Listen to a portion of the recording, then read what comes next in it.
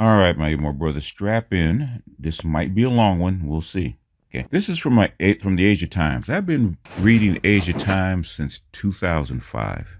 It's quite knowledgeable. There's very good writers that's been there for a long time, especially about economic news. A lot of good secret economists actually do print here.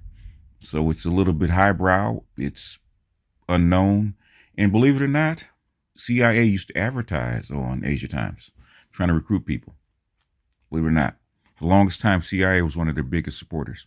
So take it with a grain of salt, but it's actually a very good journal, very good hidden journal for people that don't know about it. U.S. needs more Asians to avoid demographic death. A skills-based immigration system could halt the demographic winter that has descended on America. Bet y'all didn't know that, right? Now that Elon Musk has tweeted that population collapse is potentially the greatest risk to the future of civilization, it must be true. America's total fertility rate fell in 2020 to only 1.67 births per female, the lowest in history and well below the replacement level of 2.1. That's very true. I think the Hispanic birth rate kind of collapsed because they used to keep us right around 1.8, between 1.8 and 1.9. So that's a pretty significant drop. 10 years ago, when I published How Civilizations Die, the United States still made babies at replacement rate. Though, as I noted, it depended on high fertility among two groups of Americans, evangelical Christians and Hispanics. That's true. Now demographic winter has descended on America, and there is no obvious path to recovery. The only medium-term solution lies in the immigration of skilled adults. And the only two prospective sources of large-scale immigration of skilled adults are China and India. That is very true. Civilizations die because they want to.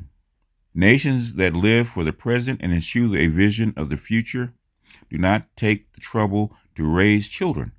Today's demographic decline has precedence in the hollowing out of Hellenistic Greece after the Alexandrian conquest and the decline of Rome several centuries later. In the modern era, religious commitment has been the strongest predictor of the desire to bring future generations into the world.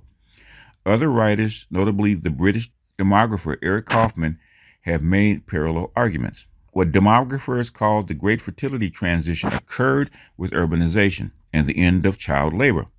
In agricultural societies and early modern industry, children were cheap labor and considered, as in wrongful death lawsuits, a resource with a definable monetary value. That is very true. I've said that many times.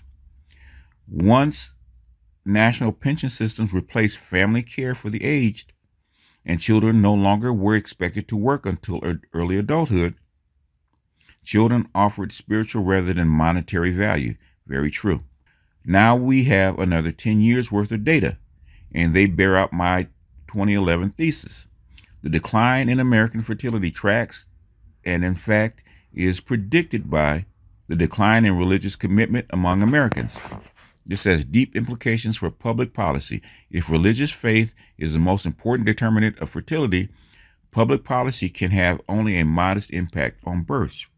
The annual Gallup survey on American attitudes toward religion includes the question, how important would you say religion is in your own life? Very important, fairly important, or not very important. As shown in the above chart, the U.S. total fertility rate tracks the percentage who answered very important closely. The link between fertility and faith passes all the tests for statistical robustness. Where data are available, we observed a close relationship between religious commitment and fertility.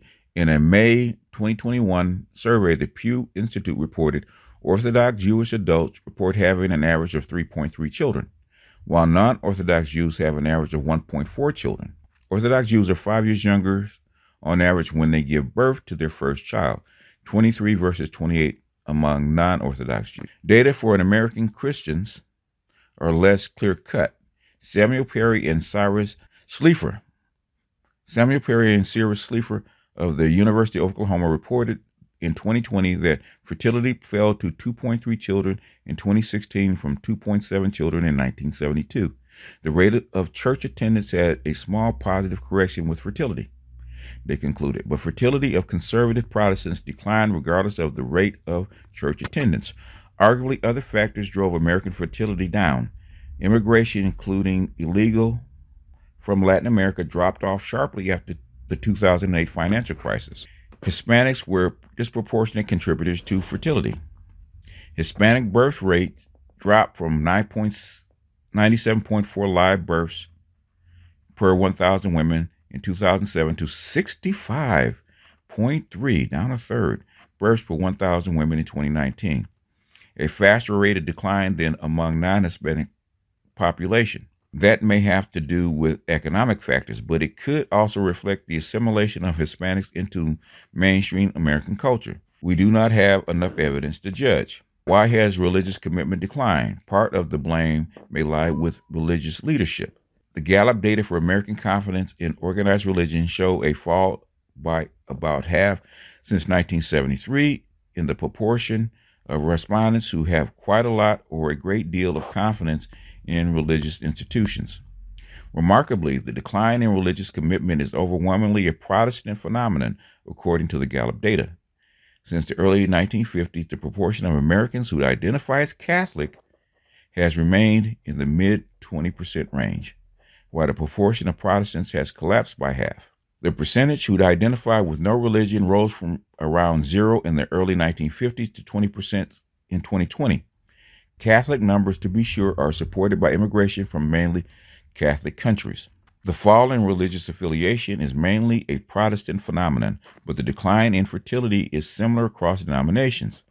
Sociologist David Ayers, in July 2021 study for Crisis Magazine, concluded in the United States, the facts show sharp drops in fertility among Catholic women overall, and among those who have ever been married, similar to what we find among Americans as a whole. The great weight of secularization came to America, the country with the spirit of church, somewhat later than it did to the rest of the industrial world, and had the same impact on fertility. Secular trends of this kind are difficult to reverse, but not impossible. Russia's total fertility rate rose from a 1999 low of 1.16 to an estimated 1.83 in 2020. Among the high-income countries, only Israel, with a total fertility rate just over 3, almost double its peer national average, has a fertility rate above replacement. Excluding the highly religious Haredi portion of Israeli population, the fertility rate is still 2.6, far higher than the rest of the industrial world. Israel is the exception that proves the rule. By Western standards, Israel is the most religious among the high-income nations. Up to 98% of Jewish Israelis always place a mezuzah, a small box containing handwritten Bible verses, on their door. 92% circumcise their male children. 70% maintain Jewish dietary laws at home. 70% fast on Yom Kippur. 78% take part in a Passover Seder, according to one survey. A Jew's decision to live in Israel with all the attendant risks and obligations, including universal military service, by itself implies a high degree of faith even among the professedly secular. Germany has an extremely low fertility, but has had considerable success in attracting skilled or semi-skilled immigrants. As of 2018, 4.8 million citizens of other European Union countries have moved to Germany. Almost 10% of the country's 49 million citizens of working age, 20 to 64 years old. But this trend cannot continue for long because the fertility rate of other countries that sent migrants to Germany, Poland, Romania, Italy, Spain, and so forth, is even lower than Germany. That's very true. There's no other place to get people. That's what they're finding out. Germany's demographic profile appears dire, but it has postponed the inevitable aging crisis through skilled immigration. Italy's situation seems hopeless. Its population is aging faster than its peers, and it is losing skilled working-age adults rather than importing them. Everybody can't rob from Peter to pay Paul. Immigrants to Italy come overwhelmingly from Africa and the Middle East and cannot replace the diminishing number of productive adults. Very true. The position of the United States is somewhat better than the high-income country average for projected old age dependency. China's much-discussed demographic problem is about the same as the high-income average, but the United States is headed in the same direction as Germany and China. What should the United States do about this? Declining fertility is a cultural and confessional phenomenon and not directly susceptible to government initiatives. There are only three options open to public policy: encourage a higher fertility rate through economic incentives, attempt to reverse the long-term decline in productivity growth to allow a smaller base of taxpayers to support a larger proportion of retirees, encourage the immigration of working-age adults who contribute more to the social insurance system than they take from. The first option is desirable but likely to have a small effect. The second and third options are inseparable. Reversing the long-term decline of labor productivity requires a reconstruction of America's depleted manufacturing sector, and that in return requires a much larger number of engineers than American universities presently produce. That's their fault. The United States graduates only 40,000 mechanical engineers each year, about the same as Germany. Rebuilding American industry will require skilled immigrants. Like most industrial countries, the United States confronts a sharp drop-off in labor force growth and rapid aging of their adult population. Economic incentives for childbearing can mitigate but not reverse the infertility trend. That's why they're banning abortion. We might adopt a sliding scale of Social Security and Medicare deductions to the benefit of large families. Childless people are free riders on the social insurance system because they do not invest in the next generation of prospective contributors. And increase the per-child income tax deduction. Amen to Joe Biden, huh?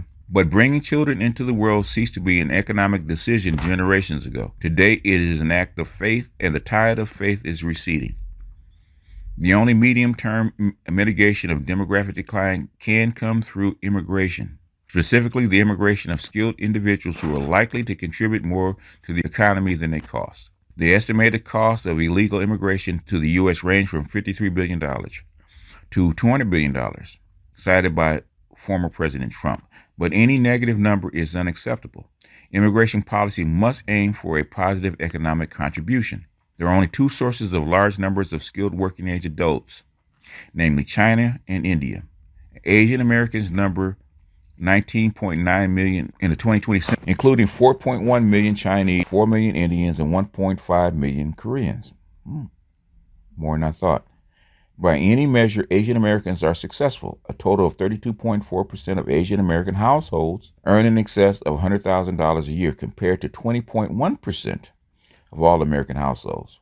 See that? Only 20% of American households earn six figures. Up to 50% of Asian Americans hold a bachelor's degree, compared with 42% of the total population. America's predicament calls for a radical revision of U.S. immigration policy to favor skilled adults in emulation of Australia and Canadian standards. China in 2015 awarded 1.2 million bachelor's degrees. All right, yada, yada, yada. Oh, this is way too long. All right. Skipping down, short-term fix. The immigration policy outlined above is not the best solution to America's economic problems, nor indeed is it a solution to the long term. The optimal solution is to reverse America's cultural decline of the past two generations, but that is beyond the competence of public policy. An inspirational leader might summon Americans to a sense of national purpose, as John F. Kennedy did with the Apollo program, or Ronald Reagan with the Strategic Defense Initiatives, and elicit the better angels of our nature. We do not know who such a leader might be. In the meantime, we must play the hand that we are dealt. The arrival of a large number of Chinese, Indian, and other skilled immigrants will produce a degree of social friction that should not be minimized. Highly qualified immigrants make net contributions to society. They add more economic value and pay more taxes than they cost. In the large, their contributions represent a net benefit to other Americans. But economic life is not always lived in the large. Locally, their presence would set a higher bar for tertiary education and workforce advancement for many other Americans. Some exacerbation of social tensions would be inevitable. In the long term, moreover, Asian immigrants would not reverse the long-term demographic decline. Immigration of skilled adults only plugged the holes left by the fertility decline of previous generations. All right, I'll leave it there. One thing I like about the Age of Times, right, and especially David P. Goldman, they don't give a crap. They don't give a shit about telling the truth. I've been telling you about the demographic cliff. I've been telling you about the demographic death cross, especially for white people. They can't be stopped. The abortion mandates, the anti-abortion mandates are just mitigating procedures to slow things down. You're not going to stop it. Okay? The reason that women don't want to have kids or don't want to have more than one is because they don't need them. Like he just said, having children is more of an act of moral faith than it is necessity. You don't need kids, especially in this environment. You don't need kids to retire. Don't need kids to take care of you. Kids are a cost, and you have to believe in the next generation to have children. And that's what they have depended on. But guess what? That belief and that sentiment or that socialization is eroding. And so you're accelerating the decline even faster. So, as I've been saying for the last 5-6 years, the reason they're importing people is to keep their numbers up. There's a certain structure demographic structure that you have to stay stable. The United States has been importing people to stay stable. And they've been importing children, very young people, to actually socialize them faster. But that might not be enough. They can't wait for these kids to grow up, especially after COVID, especially after they lost so many people.